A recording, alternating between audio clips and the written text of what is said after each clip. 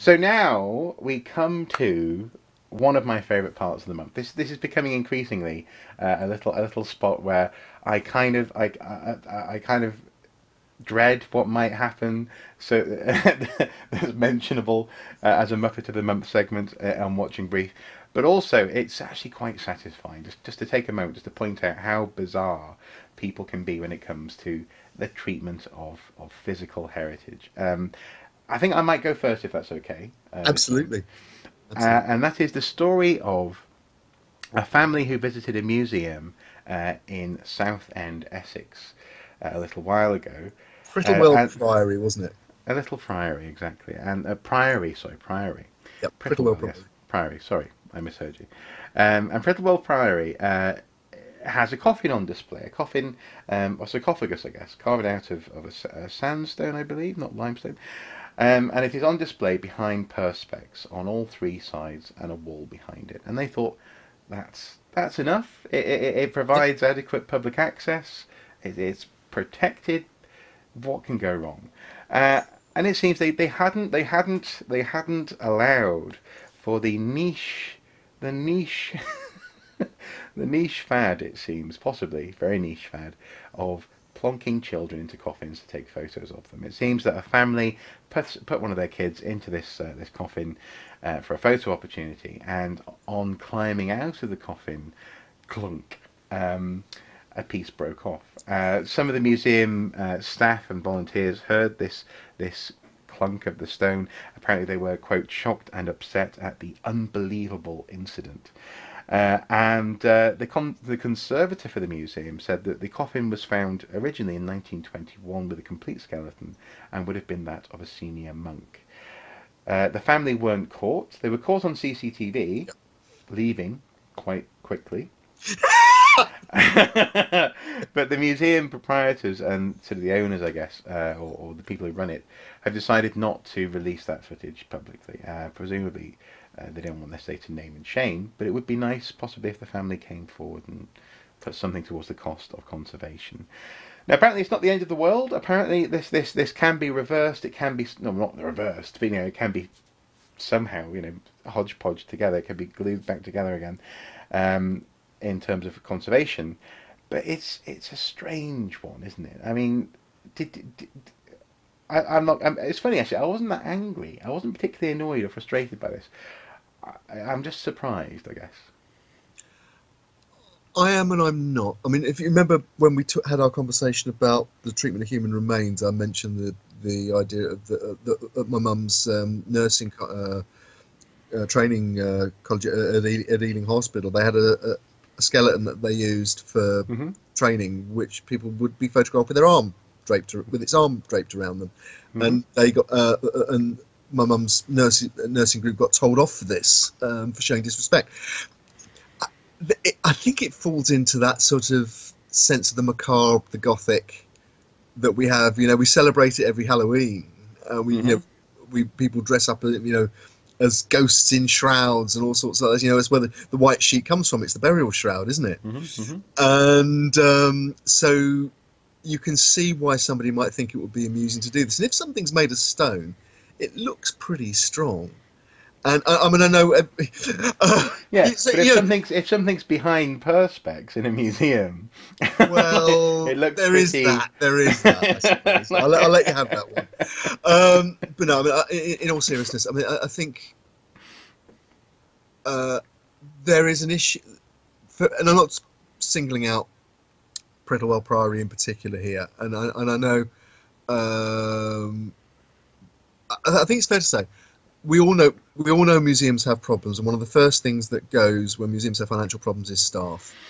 Yes. And if you haven't got, if you go to a National Trust property that's open to the public, there's normally a volunteer at least in every room to keep an eye on things, to answer questions, to interact with the public, but also to keep an eye on people behaving Yeah. inappropriately. Stop you climbing that bookshelf over there. Yeah. Absolutely. If you go to the Yeah. British Museum, every gallery that's open has somebody on Hmm. duty Hmm. doing the same thing. They're public facing, but also they're there for security. Well, Um, and I suppose in that sense, that's why I'm not particularly. People were sort of with friends actually face to face were sort of saying, not just people sharing this on Archisy, but they were coming up to me and saying, I bet you're livid.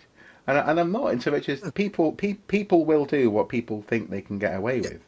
And also, you know, in their own way, they were acknowledging the object, and acknowledging the artifact and its meaning. You know, Yeah. they're putting their own meaning on it by plonking their kid in it to take a picture, which I would imagine until this broke as a national news story, they were probably going to put it on Facebook or something. I doubt it's there now, but who knows? It might be, but you know what I mean. We were talking earlier on about the stretches and so on. You know, people will relate to heritage in the way that people will relate to heritage. And yeah, you know, when you're running a public display, you have to allow as much as you can for Muppetry. Yeah. But you can't predict absolutely everything. No. And and so what's interesting here is that for the museum, they say that this is a historically unique artifact because they don't have much archaeology from the Priory. And so in that sense, it's unique to the site. But these sorts of sarcophagi are recovered elsewhere. And actually elsewhere, they are often left in the ground so that the walls are, in fact, supported by the soil. And often people do climb in when there isn't rainwater in there. So again, I can sort of understand the compulsion. But absolutely. I mean, I know of one on a farm not far away from me here in North Kent that's actually used as a flower planter. Okay. Wow. Yeah. So they get other uses as well that aren't necessarily totally respectful of their historical importance and their historical roots. Yes, and you know, out of you could be symbolic about it. You know, out of death grows life. Yeah. Etc. And I suppose in that sense, I'm quite pleased that this might surprise people. Our reaction to this isn't one of hang them, burn them. But at the same time, I would like to see them possibly take responsibility for their actions. They should not have done what they did. It is a unique object to the Priory.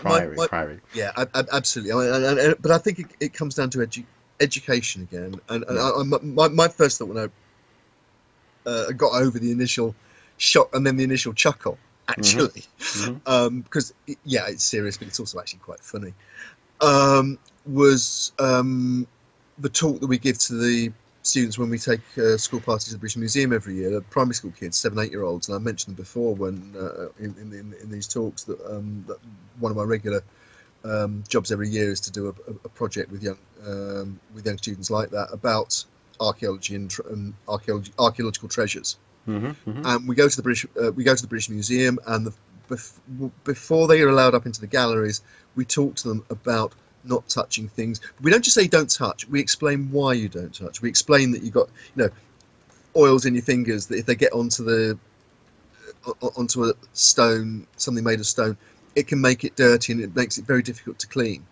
and can erode it over time. And you know, all those things that a conservator will tell you. We put it into child-friendly language, and I don't think we've ever had a serious problem with kids behaving and handling things inappropriately in the 5 years we've been doing it.